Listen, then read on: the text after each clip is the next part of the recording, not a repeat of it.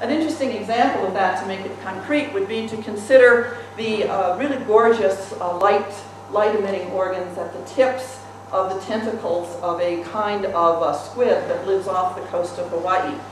These light organs on the tips of the squid can't develop without colonization by a very particular kind of bacterium at a very particular time in the development of the squid. So it's a two-species performance that allows the functioning adult organ to develop. Turns out that the structure of our gut has that same quality, that absent colonization by the proper bacteria at the proper time, the lining of our gut can't develop either correct structure or function. Now these are, in a sense, isolated biological stories, but for me they are paradigmatic of the processes of co-constitution, which I regard as normal and ordinary parts of being in the world. We've learned about co-constitution and performativity and other such matters in the human sciences. I think what I'm suggesting to you is that these patterns of thinking the world are happening across domains of intellectual work these days in quite generative ways, and that they allow us a narrative space for thinking about cohabiting this planet with ontologically heterogeneous others in ways that I regard as somewhat less lethal than some of the narrative patterns that we might have already known all too well. So, I've spent a great deal of time thinking about the notion of species in my work. And the title of this manifesto is, of course, the Companion Species Manifesto. And I think I owe you an account of where the term comes from. But the first thing I would like to tell you is that the term companion animal in Anglophone, in US English, is very recent.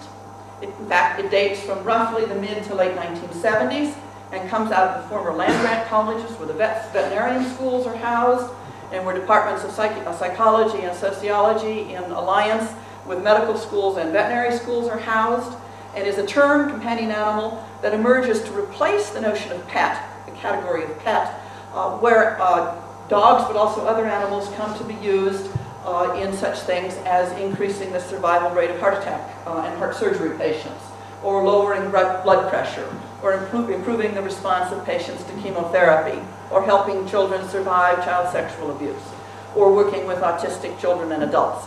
Dogs enter into therapeutic relationships in a range of ways that get categorized in the literature, the scientific literature, psychological literature coming out of these former land-grant colleges and universities, University of Pennsylvania, for example, University of California at Davis, these sorts of institutions that continue to serve the technoscientific apparatus of the nation.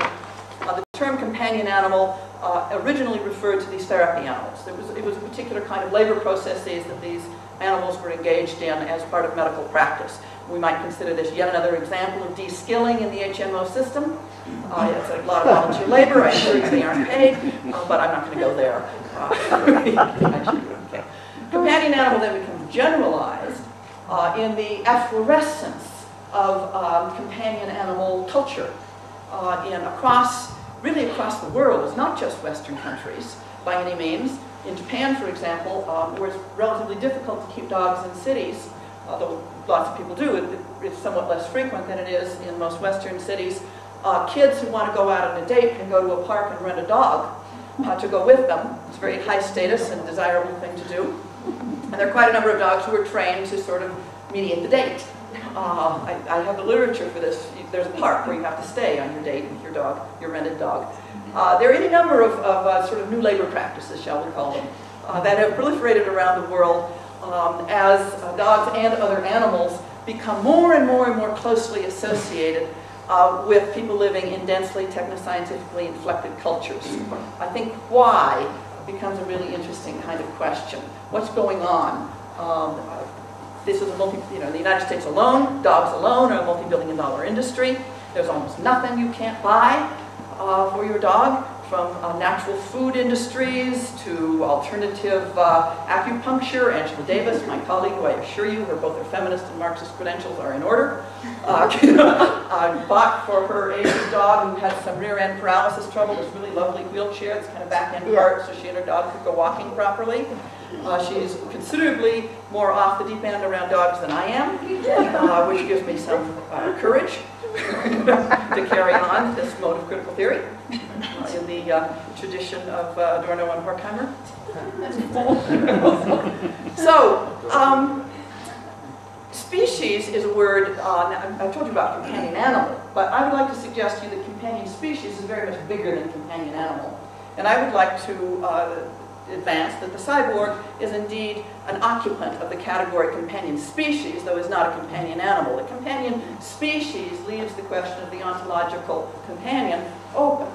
And that certainly machines of various sorts can be companions in quite intimate ways. It's not only Sherry Turkle who knows that. That the specificity of the modes of intimacy deserve a detailed inquiry. One would be ill-advised to generalize from one mode of companionship to another. But nonetheless, the co-constitutive relationality of companion species I believe to be a rather general matter. Okay? But however, in relation to companion animals as companion species, I have the following things to say. First, as a dutiful daughter of Darwin, I insist on the tones of the history of evolutionary biology, with its categories of population, rates of gene flow, variation, selection, and biological species. The debates in the last 150 years about whether the category species denotes a real biological entity or merely figures a convenient taxonomic box sound the over and undertones. Species is about biological kind, and scientific expertise is necessary to that kind of reality. Post-cyborg, however, what counts as biological kind troubles previous categories of organism. The machinic and the textual are internal to the organic, and vice versa in irreversible ways. That's not news. Second, schooled by Thomas Aquinas and other Aristotelians, I remain alert to species as generic philosophical kind and category. Species is about defining difference rooted in polyvocal fugues of doctrines of cause. Third, my soul indelibly marked by a Catholic formation, I hear in species the doctrine of the real presence under both species, bread and wine, the transubstantiated signs of the flesh. Species is about the corporeal join of the material and the semiotic in ways unacceptable to the secular Protestant sensibilities of the American Academy and to most versions of the human science of semiotics. Fourth, converted by Marx and Freud and a sucker for dubious etymologies, I hear in species filthy lucre, specie, gold, shit, filth, and wealth. In Love's Body, Norman O'Brown taught me about the join of Marx and Freud in shit and gold, in primitive scat and civilized metal in specie. I met this join again in the modern US dog culture with its exuberant commodity culture, its vibrant practices of love and desire, its structures that tie together the state, civil society, and the liberal individual, for example, in the off-leash dog park, and its mongrel technologies of purebred subject and object making.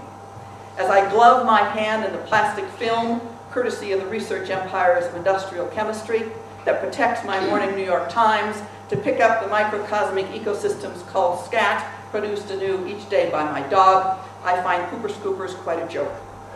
One that lands me back in the histories of the incarnation, political economy, technoscience, and biology.